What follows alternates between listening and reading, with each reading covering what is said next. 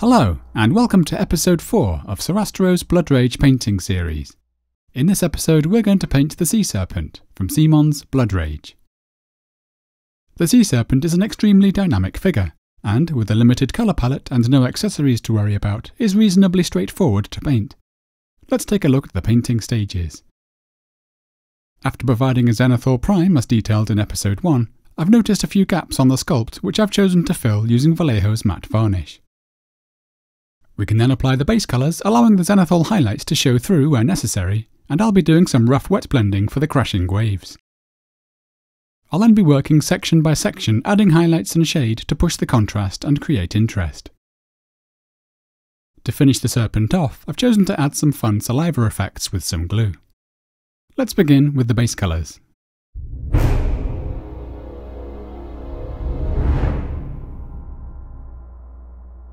I'm going to begin by painting the skin, using a roughly equal mix of Waaagh flesh and Vallejo's dark sea blue. I'm thinning this with a few drops of water, along with some optional glaze medium. I'm aiming for a consistency that will allow some of the zenithal highlights to show through.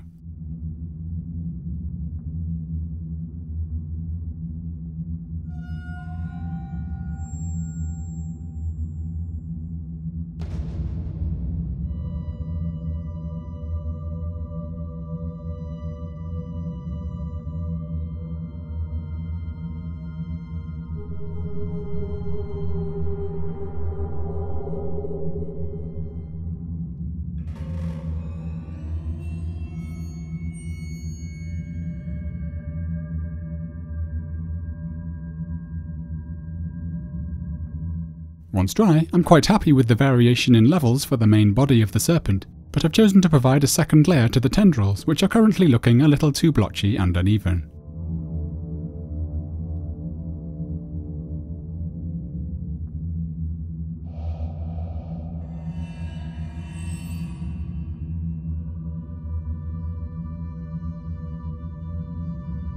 Next I'm going to paint the tongue and mouth using a roughly equal mix of Bugman's Glow and Naggaroth Night.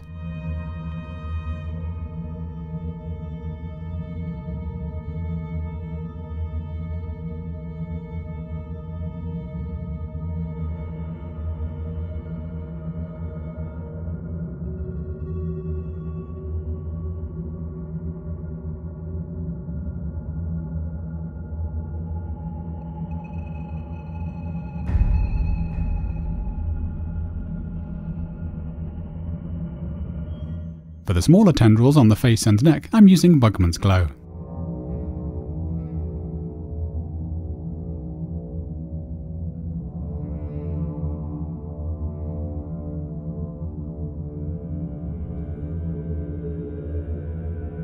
Where the tendril merges into the skin of the face, we can mix an intermediate tone by adding some of the green to create a more organic gradation.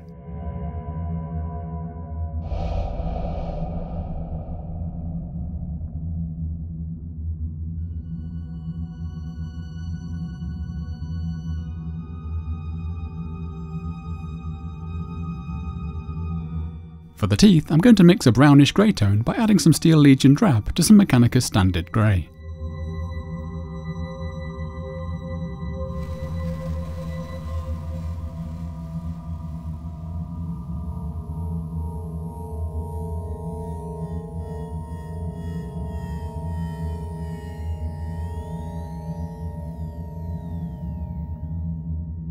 Finally, for the crashing waves, I'm going to loosely blend some dark sea blue, black and some white. I'm first applying some dark sea blue and black to the lower and mid section of the waves.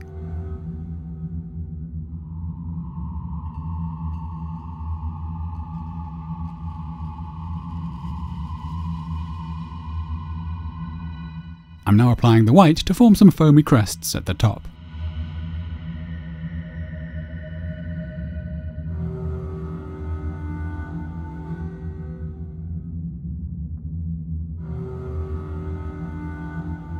I'm blending some of the white with the darker tones below, but still making sure that I end up with pure white for the very tops of the waves.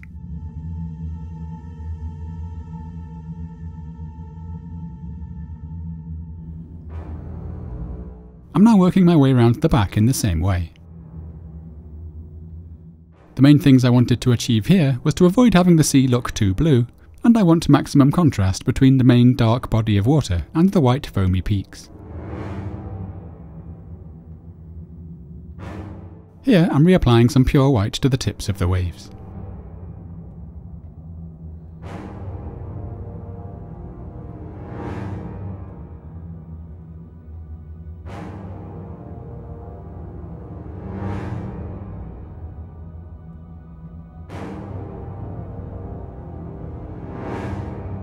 With the base colours complete, we're now ready to add some highlights and shade.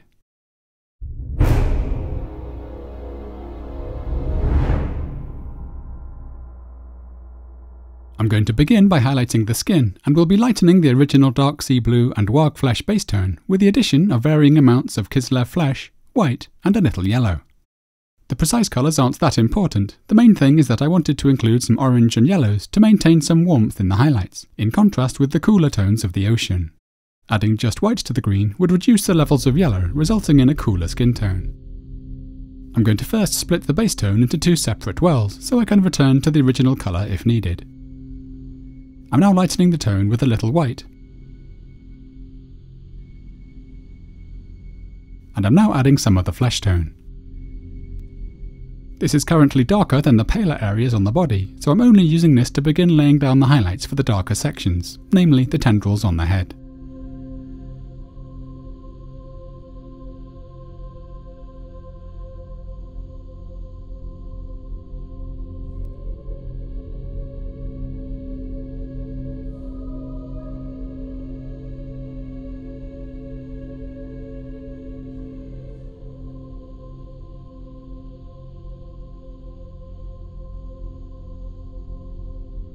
I'm now lightening the tone further in several stages, with the addition of some more white, Kislev Flesh and some yellow.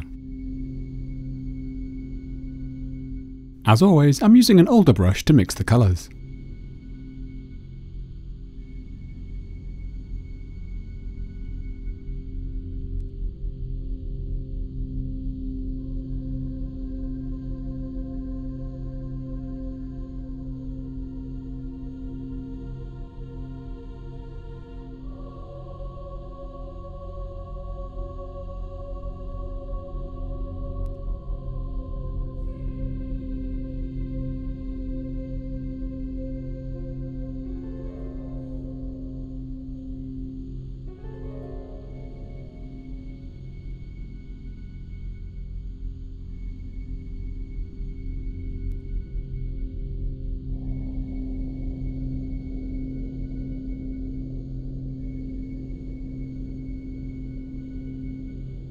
This is now light enough to begin working our way down the face and body.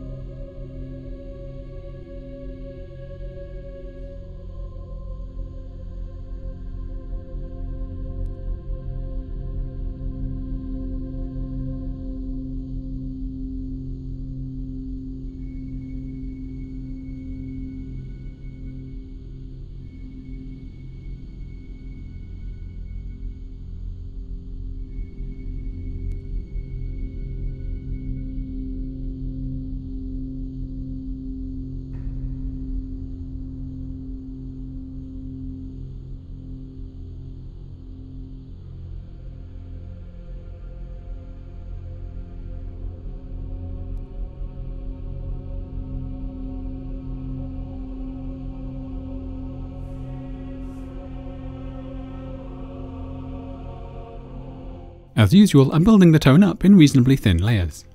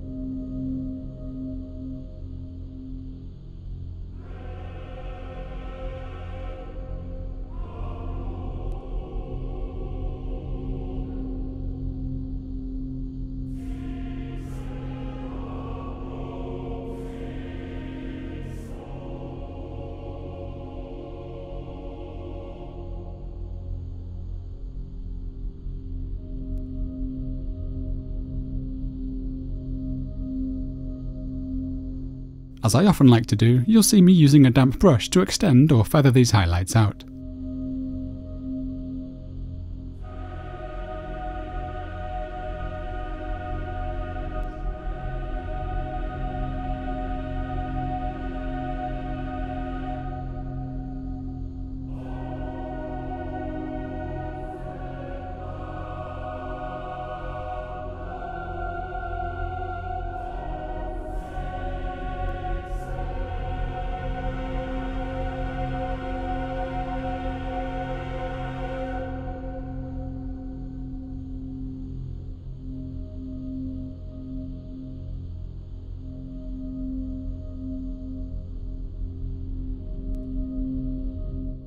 You can see I'm pushing these highlights quite far.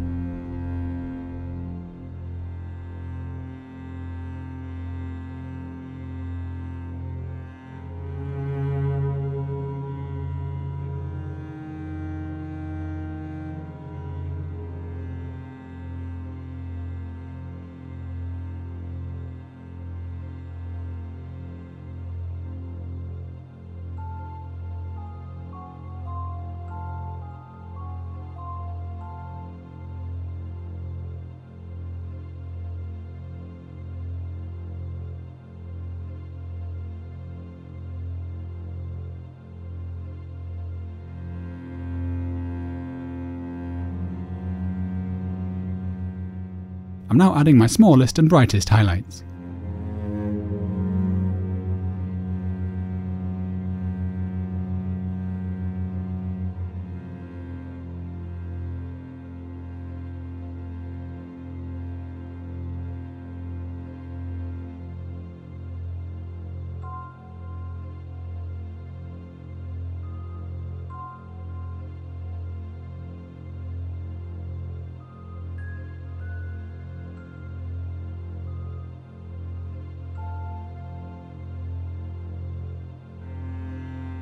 Although I'm happy with the levels of brightness, I've decided I want a little more tonal variation, so I'm now introducing some more of the warmer skin tones into the face area in particular.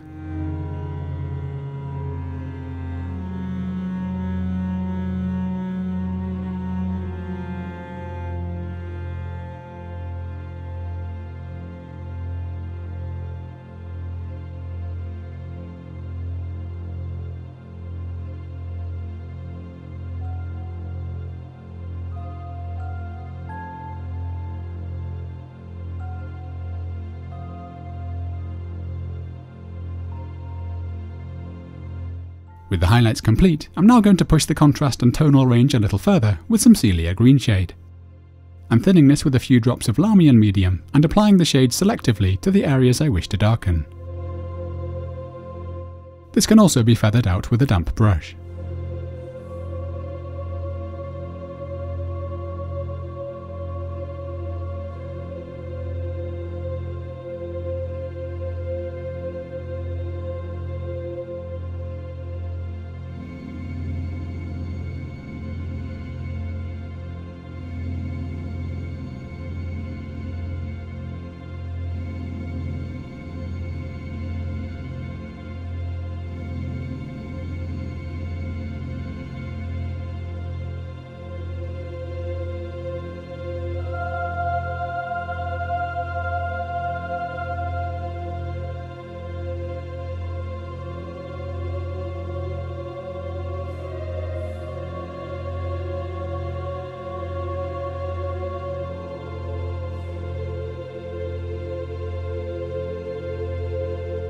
An additional layer or two can be added to push the depth further.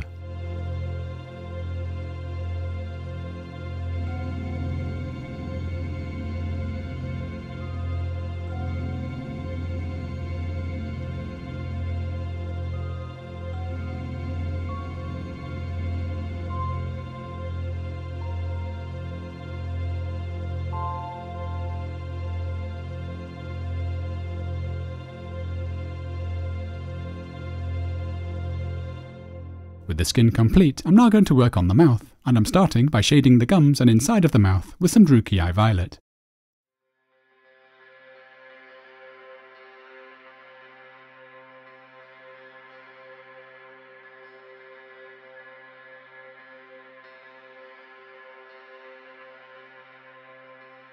I'm now going to paint the back of the mouth with a mix of Naggaroth Night and black to ensure it's as dark as possible.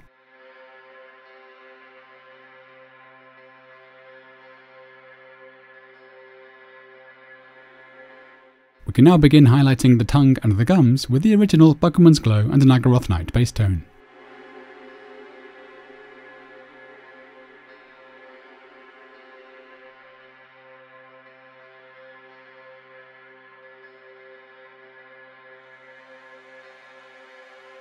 I'm now going to lighten this with the addition of some white and some pink horror in a couple of stages.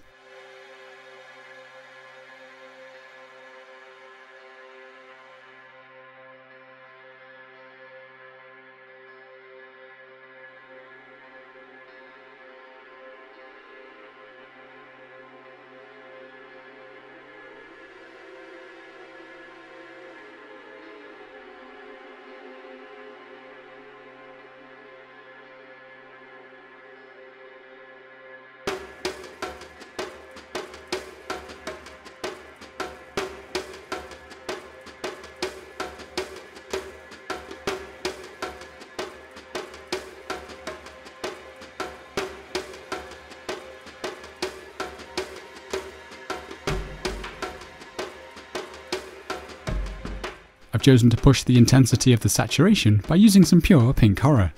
This is to help make the mouth more of a focal point.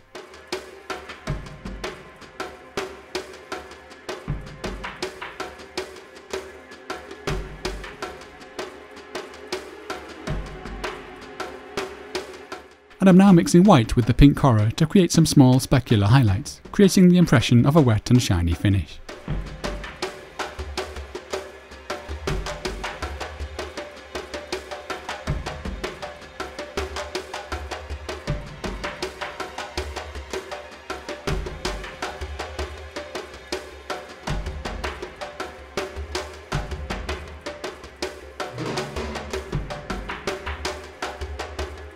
For the small tendrils on the face, I'm going to begin the highlights with a mix of Bugman's Glow and Cadian Fleshtone.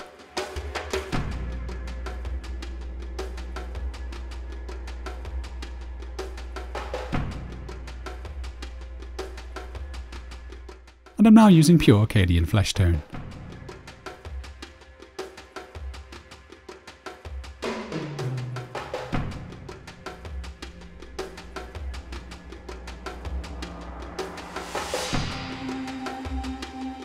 This can be lightened further with a little white and a hint of pink horror.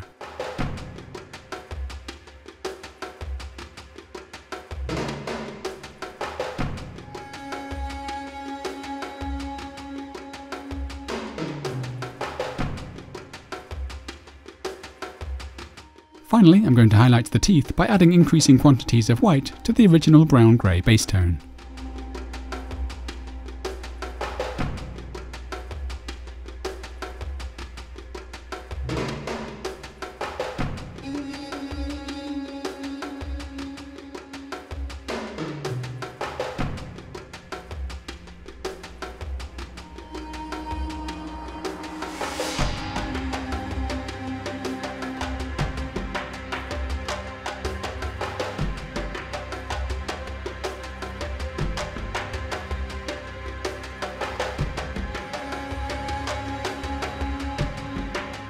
For the brightest highlights, I'm mixing a little Yriel Yellow into some white.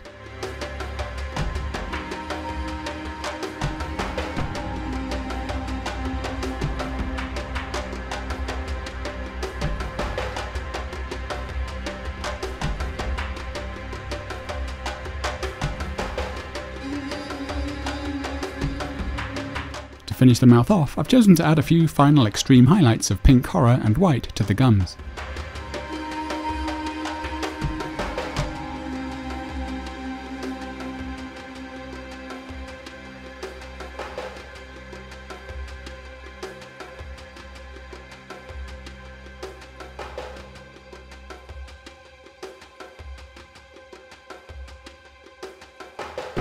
We can now turn our attention to the water, and I'm going to begin by reapplying some of the base colours to neaten up areas where the miniature has been handled.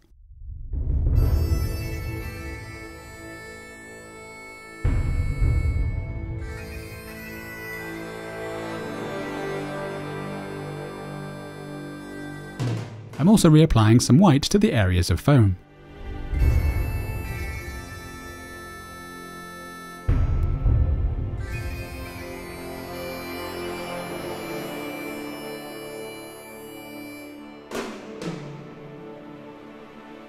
I'm now going to once again apply some thinned Coelia Greenshade. This can cover most of the waves with a focus on the dark to mid-tones.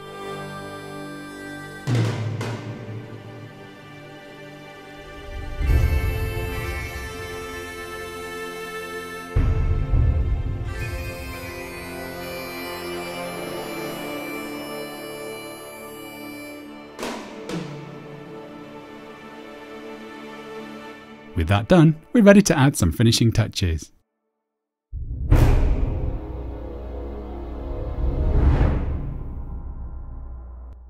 I'm now going to paint the eyes by mixing some dark sea blue into some white.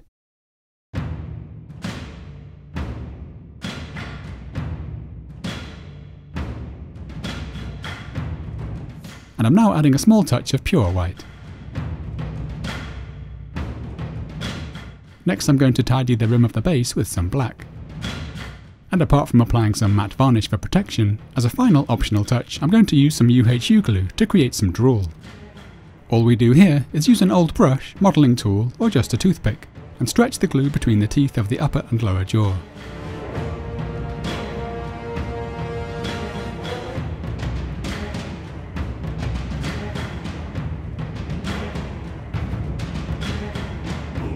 And this completes the Sea Serpent.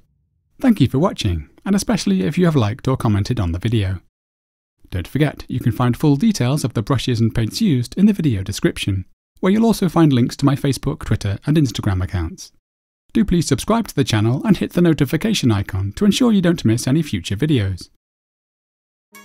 My very special thanks go out to the amazing patrons who are funding this series. If you'd like to help support my work, you can hit the Patreon link and gain access to a range of benefits, including exclusive PDF guides, behind-scenes videos and paint conversion charts.